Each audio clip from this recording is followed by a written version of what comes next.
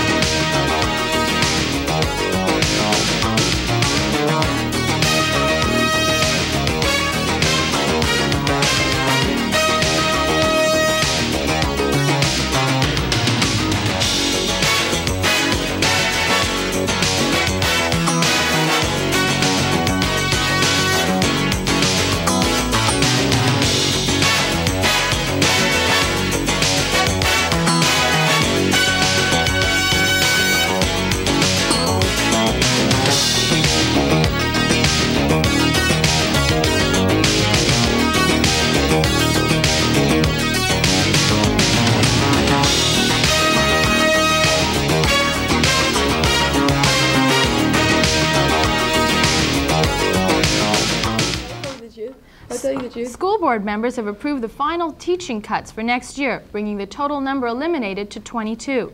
This is the first time in the school's history that teachers have to be laid off. According to board member Fred Stern, the board regrets having to make the cuts, but believes this may happen every year from now on. This is because there is no visibility of funds coming in to prevent this. Brandy. Anti-drug crusader David Toma will return to Beverly on Friday, May 29th as a follow-up to his March 31st appearance. Toma's return is part of the efforts being made by the high school and the Maple Center to increase the long-term effects of his appearance. At Toma's last visit, he gave a speech on drugs and alcohol to the entire student body and all interested parents. Approximately 86% of these parents said Toma had an excellent impact on their child. Tasha? The forensics crew stormed onto the state debate finals in San Diego and wound up in good shape as Robert Rich placed 5th in the Lincoln-Douglas debate. Rich, by placing 5th, was the highest-placed junior in the state in LD and all-around top finisher for the Western Bay Forensics League. Junior Sean Eskovitz was the other debater to place at state. He finished 16th in extemporaneous speaking out of a field of 49. The objective now is for the team to do well at national finals, which will be held in Cincinnati in late June. 4 members of the team managed to qualify for chances to speak at the nation's most prestigious tournament. Rich will compete in extemp along with senior Stephen Fisher. Eskovitz, along with senior Matt Levinson, will compete in Lincoln-Douglas. By competing at nationals, senior competitors may have to miss their graduation ceremonies, as well as several senior activities. And now let's go to Colin Yost with his Eye on the City. Thanks, Tasha. Justices on the state Supreme Court refused to review the constitutionality of the Beverly Hills smoking ban on Wednesday, May 20th. The Beverly Hills Restaurant Association requested the review with the hope of bypassing the lower appellate courts and getting an early decision. Attorney Vincent Wildman, a representative of the Restaurant Association, said that the smoking ordinance has caused severe economic losses to restaurant owners. In some cases, owners are claiming to have lost up to 1/3 of their pre-no smoking ban profits. The owners aren't the only ones who are losing money. Waitresses and waiters in Beverly Hills restaurants say that they have experienced severe drops in tips.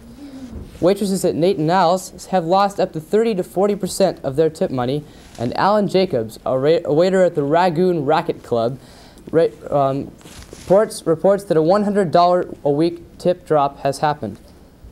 Even though both workers and owners have complained about the ordinance, the city still insists that the public health is more important. Tasha? Thank you, Colin. The Board of Education meeting on Tuesday, May 12th, accepted a donation of $57,000 from the community. They approved a preliminary budget and laid off 6 teachers. The donation was presented by Anna Lee Roth, Judy Fenton, and Alan Bunnage. The donation represents 200 families who voluntarily donated money to help reduce cuts in the school budget. John Scoggin, Assistant Superintendent, presented a preliminary budget which totals $25 million. Walter Puffer, also a superintendent, announced the layoff of 6 teachers. He stated in order for the school budget to be balanced, the layoffs were necessary. Randy. Coming upon graduation, seniors may discover that they could possibly be qualified to graduate with honors.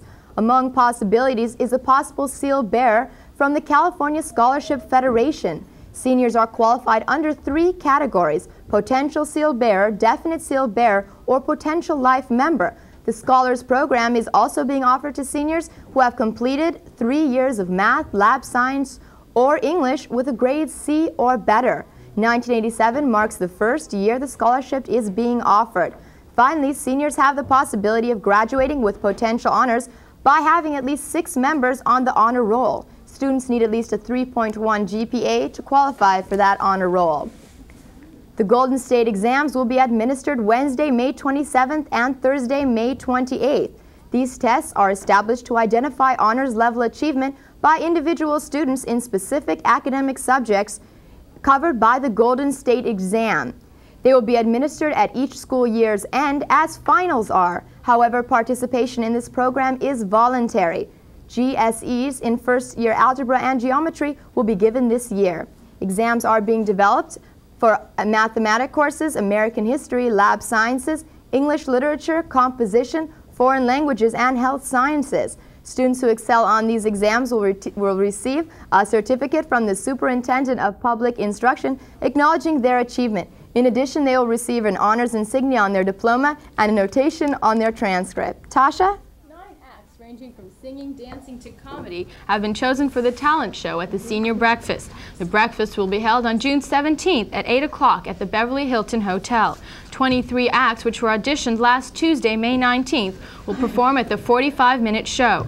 Judges were Chairman Joe Rosen, Co-Chairman Michelle Gold, Master of Ceremonies Stephen Foonberg, and History teacher William Logue. And now let's turn to Geeta Amar and her interview with Adrienne Ball, Teacher of the Year. Thank you, Tasha. Thank you, Mr. Ball, for coming in. Congratulations on winning Teacher of the Year. Thank you very much. Can you tell us, do you have any special teaching techniques that you use with your students? Well, over the years, I guess, I have a laboratory manual that the students use that I've written, and also have some panel discussions that I get the students involved to make the class a little more interesting on appropriate topics of the day. Mm-hmm. And I also have the students do a lot of the diagrammings of the different systems on the board to more or less review, and all these diagrams will be on test, things of that sort.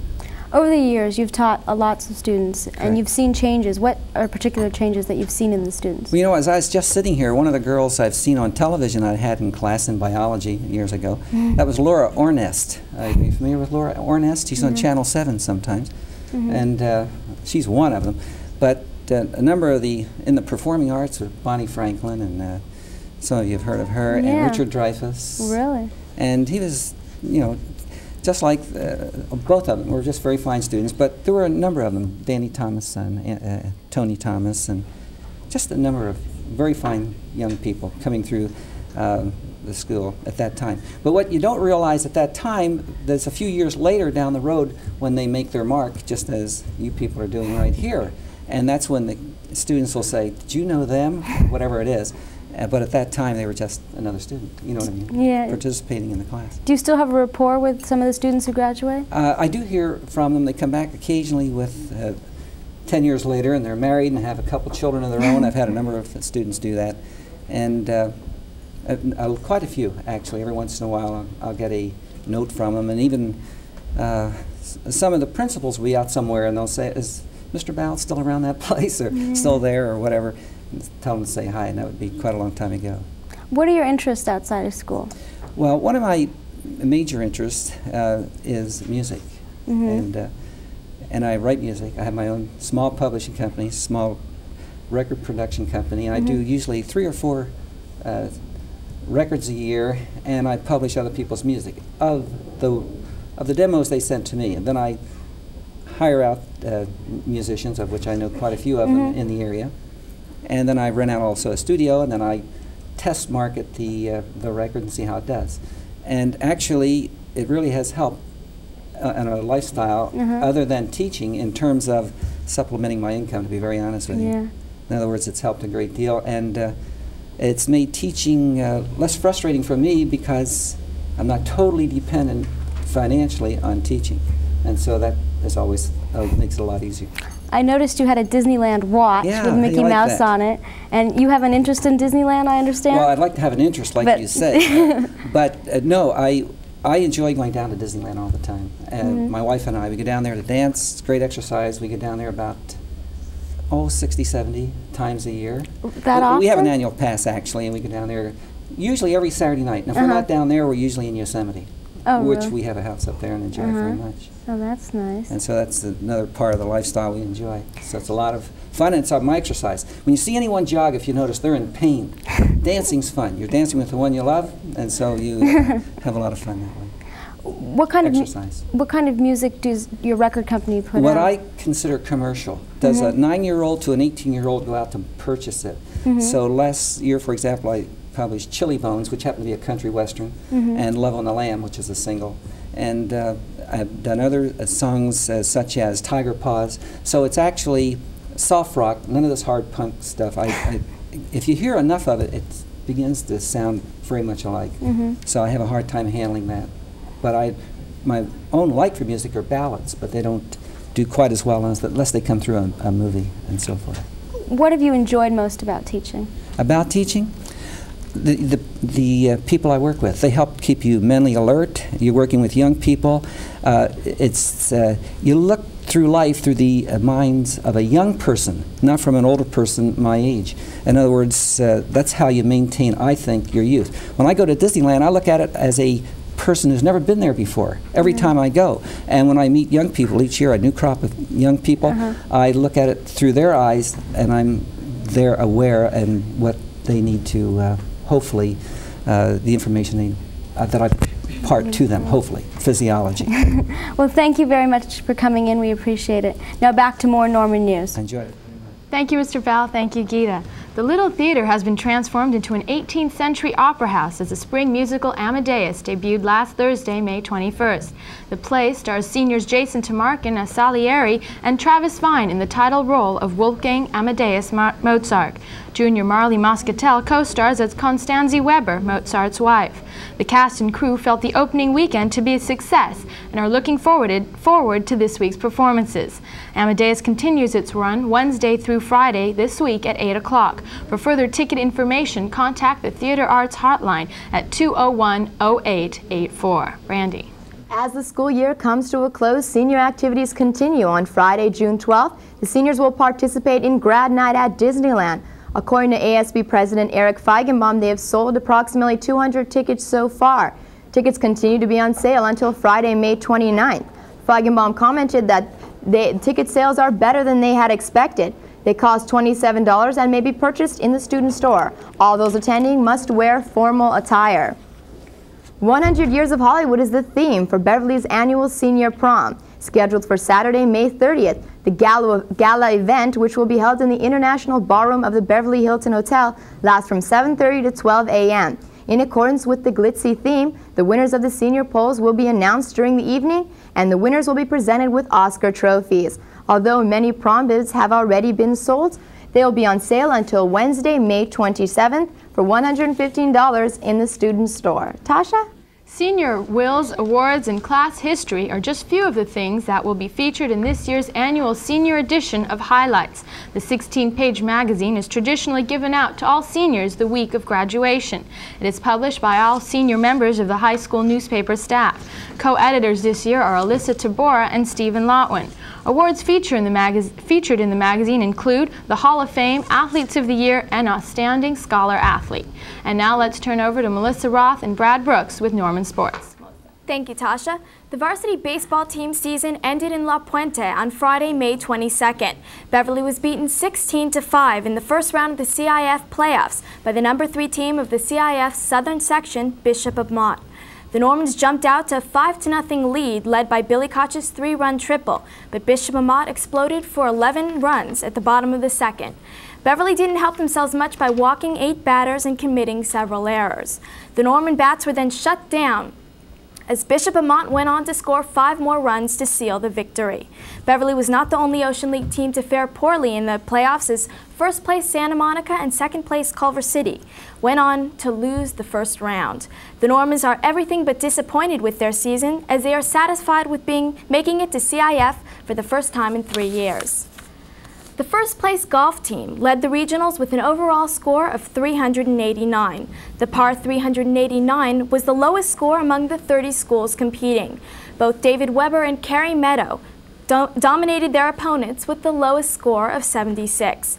Los Altos was in second place, 7 shots behind Beverly. The CIF finals are at Industry Hills on Tuesday, May 26. Brad. The varsity track team participated in the CIF preliminaries on Saturday, May 16th at Gar High School in Cerritos. To qualify for the prelims, the track members had to finish in the top 3 of their event in the league finals. Of all the qualifiers, only top varsity members John Mora, Tommy Harp, and Michelle Thompson advanced to the CIF finals. Both Harp and Mora came up with their personal best times in the 1600 meters with times of 4 minutes 22 seconds and 4 minutes 18 seconds respectively. The CIF finals were held on Saturday, May 23rd at Cerritos College. Mora finished 7th out of 9 places as Harp came in 8th in the 1600 meters. Time now for another in-depth look at the Norman sports world with Sean Hendler, who's here now with varsity tennis coach Jason Newman. Thank you, Brad. Coach, you guys have had a very successful season so far. What can you attribute the success to? Well, I think 3 things. One, we're fortunate to have a number of people back from last year's team who are experienced. 2, I think that the team had a very good work ethic this year. They were willing to put in the long hours of practice that you need to achieve the success that we've had thus far. And thirdly, we were fortunate to have Donnie Isaac, a senior, transfer in from Iowa this year, and he has a national ranking, and he's led our team. Right. Coach, Ken Seaton and Danny Roberts in doubles and Donnie Isaac in singles have been pretty devastating throughout the Ocean League play. How has that contributed to the team, and how has that helped? Well, anytime you have Ken Seaton, a team like Ken Seaton and Danny Roberts, who have not lost a set this entire season, it enables you to keep them as a stopper, more or less. And you know that at some point they are going to beat the other team's best opponents. Same thing with Donnie. You can count on 6 points from them anytime they go into a tennis match. I mentioned Danny and Ken are undefeated this season so far. Right. Now, this Thursday you play Santa Barbara in the CIF semifinals. And Santa Barbara was the team that knocked you out last year. What are you doing differently? How are you approaching this match? Well, I don't think that we're going to do anything differently. Hopefully we'll be able to compete with them a little bit better than we did last year. We played them earlier this year, and we tied them in sets 9-9. However, we did lose on games 83-77. Since that time, we have Michael Roberts playing again, who had earlier fractured a bone in his wrist. And with him playing and with everybody remembering what happened last year at this time, right, hopefully that will serve as inspiration enough to pull us through. Okay, with Michael back, are we 100%? And if so, just how far do you think this team can go? Well, we'd like to go another 2 matches. That would put us in the CIF finals against University High School. It's hard to say. It's going to be a very competitive match. It's going to come down to probably the last set. All right, well, Coach Jason Newman, the head coach of the varsity tennis team, has been our guest. Coach, good luck in the playoffs, and I want everyone there this Thursday at 2 o'clock on our home court against Santa Barbara. Now back to more Norman sports. The boys varsity tennis team advanced 1 step farther in the CIF playoffs by beating Corona Del Mar 14-4 last Friday, May 22nd. Corona Del Mar posed no real threat for the netters, besides their #1 player Michael Briggs, who swept all 3 sets. Briggs handed Beverly's Donnie Isaac only his 4th loss of the season by winning 6-3. The doubles team of Ken Seaton and Danny Roberts once again dominated their competition while not letting up a set. Seaton and Roberts are also still participating in the individual doubles competition, which will be played next Friday, May 29th. The tennis team will now be pitted against Santa Barbara, as you just heard, in the CIF semifinals at Beverly on Thursday, May 28th. They have already lost to Santa Barbara earlier in the season. That's a look at Norman sports for this week. Now back to Brandy with more Norman news. Thank you, Brad. Over 50 elementary school students came to Beverly last Friday in order to participate in the annual ASB Leadership Conference and Breakfast. These 8th graders involved in leadership at the elementary school level were given breakfast at 8 a.m. in the cafeteria. ASB members conducted seminars on academics, high school benefits, co-curricular activities, and social pressures. Finally, the students viewed a film dealing with high school days. Senior class president Evan Silver said that the conference helped the 8th graders get accustomed to the high school. He added that the step to high school is a big one, and ASB wants to alleviate the fears and misconceptions that these students may have. Tasha? $500 was awarded to the winners of the annual senior art contest. Sora Shin received $300 for her entries, which won first prize. Keiko Takahashi and Ann Youngtin Chu tied for second place, each winning $75. Sandra Lee and Stephanie Kabatsu shared third place, receiving $25 each. Honorable mentions went to John Barry and Mako Kamatsuna. Beverly Hills Cop 2 opened last week, and Carol Karimi is here to give us her review. Thanks, Tasha. As summer rolls around, movie audiences are beginning to get a taste of what they should expect as far as films go. In fact, one of the summer's sure hits has just been released. The movie promises to be a smash because of its star, who is regarded as one of today's top comedians. The film to which I'm referring to is Beverly Hills Cop 2. The star, Eddie Murphy. Beverly Hills Cop 2 is a sequel to the enormously successful Beverly Hills Cop. A strong indication for Part 2's expected success was its opening intake of over $4 million. So Axel Foley is back to entertain and confuse audiences again. But this time around, he's set up in style. After his triumph over an evil Beverly Hills drug merchant in Part 1, Foley is promoted to a top undercover agent, something like a Detroit Don Johnson in formal wear. Axel discovers that his good friend from the Beverly Hills Police Department was shot in connection with a series of violent robberies known as the Alphabet Crimes. As a result, the old team of Rosewood and Taggart, played by Judge Reinhold and John Ashton, and Murphy reunite to decipher the clues and solve the crime. As the three begin to investigate the case, they meet up with the perpetrator of the crime, Carla, played by Brigitte Nelson. Let's take a look at a scene from the movie. Here we find Murphy and his fellow friends investigating. Every now and then an occasional long shot pays off. This is Dent's accountant, Sidney Bernstein. Anything that Dent's into, he's gonna have a record of it, right? So we just go visit him. That's all we got to go on. Now check this thing out and see if Sidney Bernstein owns a car. Give me a pen. Oh, come on, Axel. Give me a pen. 86 Mercedes, license number CRL 507.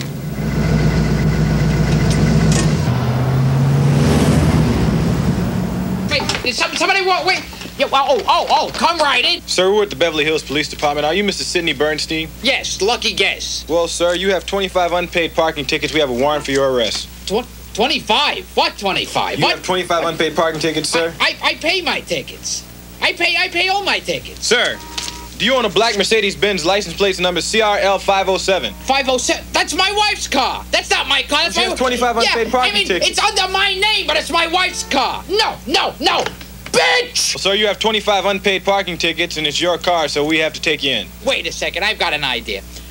Is there something that I have in this office that I could hand to you, and that would make you kind of forget that you're holding those little pink tickets there? Oh, you mean like if I had, $200 in his hand? Ouch! Let go of my arm! $200! Ouch! Please, I'm robbing you. That's what I'm doing. Here's one, here's two. They're real crisp. Well, now that you think about it, Mr. Bernstein. Yes? Yeah, I'm gonna have to use your computer because I have to wipe all evidence of this transaction out, you know. A lot of people have been saying that if you like Eddie Murphy, you'll like the film. But this is really a good point because the movie offers everything its predecessor did, comparable scenes and monologues, though this one has more action. Murphy is without a doubt charismatic and can maneuver himself out of just about anything. So because Beverly Hills Cop 2 features a number of scenes with Murphy doing his usual characterizations and your basic improvisation, the film holds true to the norm of Eddie Murphy movies. The movie does offer entertainment, though thanks to its star and visually, it's very fast and direct, thanks to Top Gun editing and camera work. I, however, did become preoccupied with identifying all the locations shot in Beverly Hills. You know, ladies and gentlemen, not all those scenes that were supposed to be in the modest hometown of ours were really there. So on the Norman scale of 1 to 10, 10 being best, Beverly Hills Cop 2 gets a 7. Tasha? Thank you, Carol. The College Success Seminar, a seminar for high school students, will be offered by UCLA Extension the weekend of June 27th and 28th. The seminar is designed to teach high school students specific study skills, techniques, and habits to succeed in today's college environment. The seminar involves a multimedia format that includes overhead projection, live and taped instruction, practice sessions, and an extensive series on printed materials. Topics include management, note-taking, term papers, exams, test anxiety, and test-taking techniques. The seminar will start at 9 in the morning and go until 4:30. For more information, call 825-4192. Brandy. Starting June 23rd, the UCLA Extension will offer a new course for high school students entitled The World of Movies. Led by the founding father of the UCLA Film Archives, Bob Epstein, screenings will include films such as Citizen Kane, starred and directed by Orson Welles, and You Can't Take It With You, a film directed by Frank Capra starring Jimmy Stewart. Participants seeking 1/2 elective for high school credit will write an essay after each session. The 12-session class will meet Tuesdays and Thursdays through August 5th from 2 to 5 p.m. at the NPI Auditorium. The fee for the course is $35 for students and $75 for the general public. For further information, contact John Watson of UCLA at 825-9064. And now we'll go to a special report on drunk driving with Melissa Roth. Melissa? Thank you, Brandy. Someone will be killed in Beverly Hills or Los Angeles in a drunk driving accident today. He may be the intoxicated driver or the innocent victim. You may know him, or he may be your closest friend. Whatever the case, he will probably perish with the belief that it cannot happen to him. Drunk driving is the leading cause of death and injuries among teenagers. 26,000 Americans die in alcohol-related crashes each year. 70 dead every day, 1 life ended by a drunk driver every 23 minutes. Approximately 1/3 of those killed each year range from 16-year-olds to 24-year-olds. Young people especially are at fault. 44% of the fatal alcohol-related crashes that occur at night are caused by 16 to 24-year-olds. Yet this group accounts for only 22% of the licensed drivers. Driver education teacher Jack Gifford cannot convince students never to drink and drive. He believes, however, that Beverly students are very aware of the consequences of drunk driving. It has been determined that 2 drinks in an hour will make anyone an unsafe driver, and it takes the body approximately 1 hour to get rid of each drink. With the senior prom next Saturday, May 30th, steps have been taken to prevent drunk driving. Arrive Alive, a non-profit organization, sent letters last week to their seniors and their parents. The letter asked parents to refrain from serving alcohol at the pre-prom parties. In addition, Arrive Alive has written letters to the local limousine companies requesting that there not be alcohol in the cars on prom night. A parent-student agreement was included in the letter. Each would have promised the other to find safe transportation home if ever in a drinking and driving situation. Safe Rides functions every Saturday and Friday night from 10 p.m. to 2 a.m. On prom night, Safe Rides will be receiving calls from 10 p.m. to 6 in the morning. This is the second year that Safe Rides has been active for the prom. President of Arrive Alive, Carolyn Goldberg, claimed that last year the program was beneficial and necessary. Approximately 20 calls were received from Beverly students. The number for Safe Rides is AR-ALIVE, AR Alive. If you can't do anything about acid rain, taxes, the budget, or inflation, you can do something about drunk driving. Brandy. Thank you, Melissa.